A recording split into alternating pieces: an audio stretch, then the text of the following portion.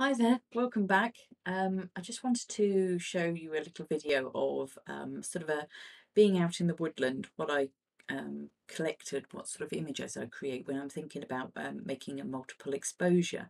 If I go out with that in mind, I tend to shoot with that in mind. That's why I find sometimes it's really nice to go out and have absolutely no idea what you're shooting for, and then you don't really think about what you're taking, you just react.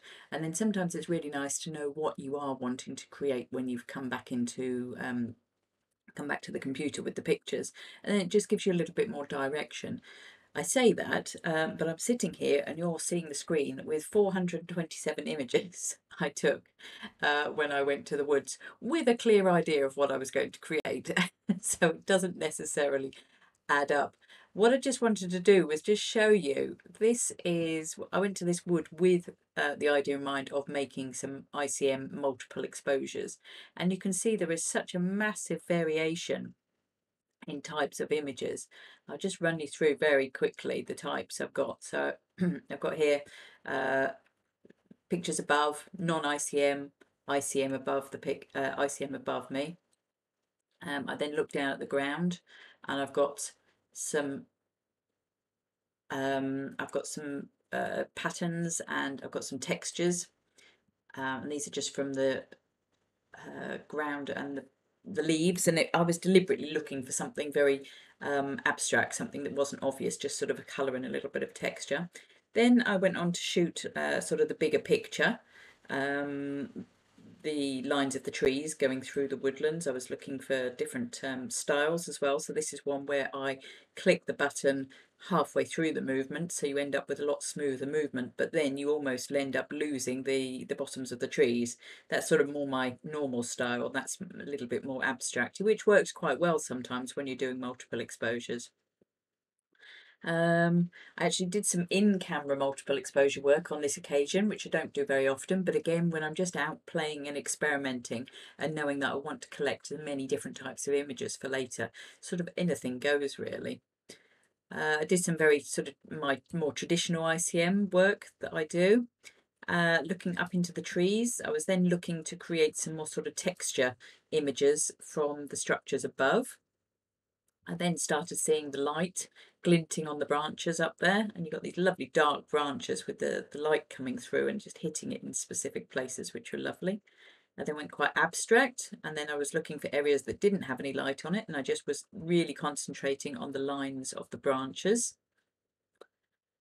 Something very different again. You're looking more of a texture and colour here, so there's no real structure going on here, but there's a real lovely colour and real sort of lovely feel to these images. And again, so many different movements with my camera. You know, none of these are the same. I couldn't replicate them, but I could tell you what the movements are that I've used. And then things like seeing these lovely branches, and then I'll take a non-ICM to match the ICM, because you never know, later I might want to put these two on top of each other. Again, looking at the contrast between the lines and the colours, sort of really like these. Some you get stronger lines, some less strong lines, just depending on what I'm looking for. Sometimes I put some lines on the sort of thirds points just to make it easier later. Diagonal lines, things coming in, as you can see, it's just a bit of everything. I'm really running you through very quickly. I mean, we're at 400 images. Collecting the blues and the golds here, really. And then some other, yeah, just sort of anything goes really. It's just knowing that if you don't capture it when you're out in the woodland, you can't have it when you get back on the computer. So it really is just opening your eyes and just responding to what you're seeing and photographing anything that you might be able to use when you get back to your computer later. Um, you know, I've got 400 and something images of this, and this is everything that I took. And I think I got down to about 200 when I'd gone my first one star through. Some of these are quite just they're not black and white exactly, but these are really just structural images that I know I could use later on. And I'm just going to try and find you the one that I took, which was just completely colour, somewhere towards the end.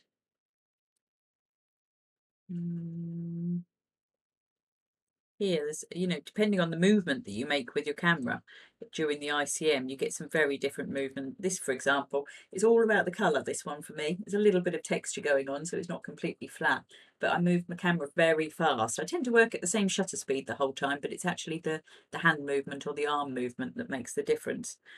And I just wanted to show you very quickly, if I want to find, if I've gone through these and I want to find certain images to later use, for example, the ones that I want to use to just show you the editing process, I've starred as 5-star or above, and I've starred as purple or green. So if I then go and put all of those things, then literally from the 400, it's just bringing me up the ones that I want to use. So if you're working with multiple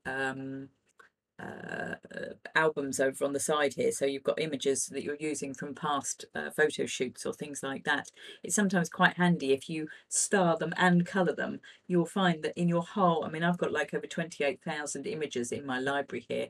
If I go to all images and only select the purple and green ones, I still only end up with like 30 or so. I can find them really easily. So sorry, I digress a little bit. I just wanted to show you these two were, this was one of my final images that I made. And I'm going to show you the other one as well. So I'm just going to run you through here. So I'm just going to take these 3 images here, and we shall take them through to Photoshop. So right click, edit in, and we're going to left click, open as layers in Photoshop. So if you do open as layers in Photoshop, it will bring them all through and they can all sit on top of each other straight away without you having to juggle them around or look to see where they end up going. Just see if it's come through. Let's try again.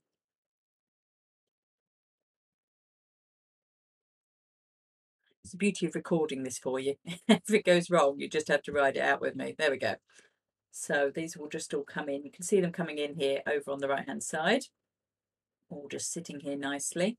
So what I've got here is quite a traditional ICM, a structural image and a colour image. It's not come through properly now. Why did I lose one there? Hang on a minute. Let's just get rid of that. Sorry. Let's just do that one more time. Bring the 3 that I actually want. That one, and that one. Edit in, open as layers in Photoshop. Let's see if they come through. Right, this time we've got the colour one come through.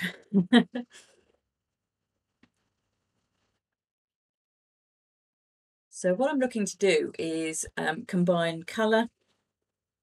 So we've got here, we've got the colour, we've got some texture, stroke structure, and we've got quite a traditional ICM image here.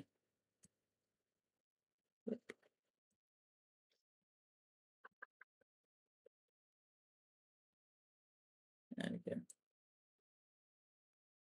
Right, now we can see everything. So I'm going to use the colour as my base because I really love the colour. I haven't done an awful lot with any of these in Lightroom or Photoshop or anything. So this one's quite dark, but I don't mind that. I think it will come through okay. So I'm just going to place this one on top. And this is a bit of structure and texture that I'm going to add to an otherwise quite flat colour. So I'm going to highlight that one, go up to the blending modes here and just work through, and they all create, you know, this is a very abstract sort of almost painterly look. This one I find it's quite dark, but it's quite nice. This one I find very dark and a bit messy, and the blues are a bit too blue. This one's quite similar to the darkened one. Then you move on to the lighten section. This is quite light. It kind of adds quite a soft feeling to them. Some of them really don't work at all. You find that overlay and soft light will do quite a gentle effect to some of these, and then at hard light, some of these are very strong. And then the difference in exclusion will give you some quite strange or, well, interesting effects. So for this one, I think I'm going to use, let's have a look. I think I'm going to use overlay, but I'm not going to use it at 100% because I feel this blue is too dominating. I'm now losing the gentle feeling of this lovely colour. So I'm just going to bring it back and just bring a little bit in as I want it. And that's all I want. I just wanted to add a little bit of structure, a little bit of texture, nothing too much on top of the colour. So I'm happy with that there. So now I'm going to just now click the little eye, which means now this one I can see. So I'd hidden it from view before. And I'm going to do exactly the same thing. I'm just going to run down through these and just see which one grabs my eye. I kind of tend to work like this because I love the experimentation and finding things that might pop up. These ones kind of grab my eye. I quite like this one, but I'm going to have to lighten it up a little bit. Quite like this one, it's quite creative. Lighten, you'll see you're losing the tree trunk now, so I feel that these two aren't strong enough. Overlay I quite like, but there's too much texture and detail on the tree trunk. And soft light, you lose the tree trunk. Hard light is I quite like. You're getting the colours, the original colours, you're getting the textures, and you've now got this overlay on top. But again, I'm not going to use it at full opacity. So you can just see the tree coming through there now.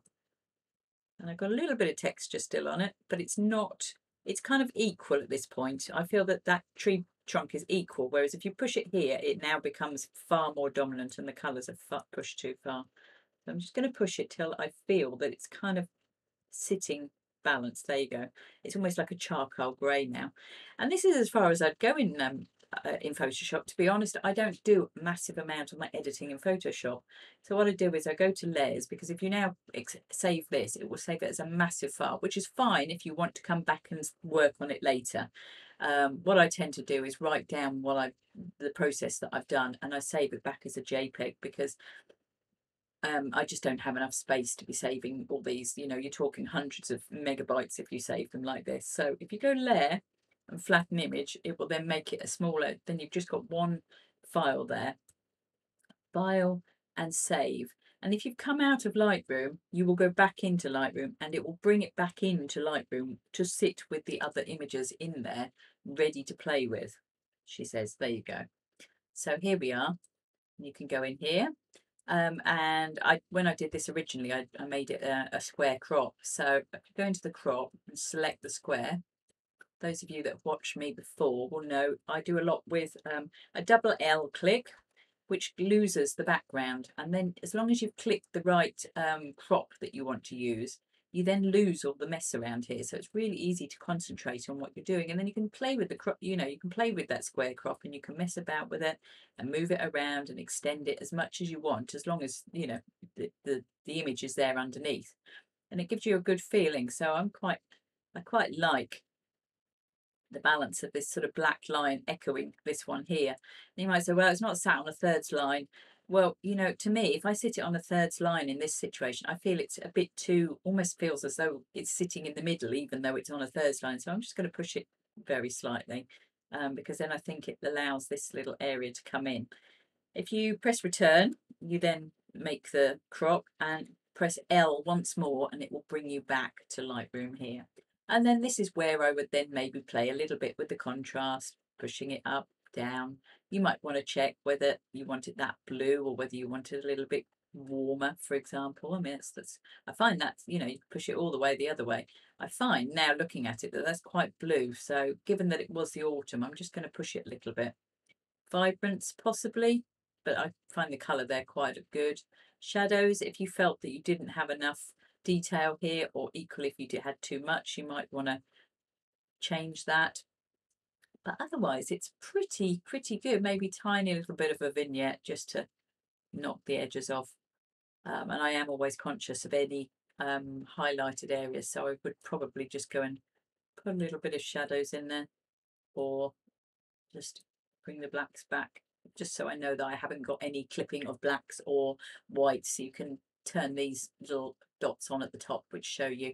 If you were to print that, then it wouldn't come out. And actually looking at this now, I feel this is a little bit too far. Sometimes you go back, I feel it's just a little bit too far over that way. So I'm just going to bring it back.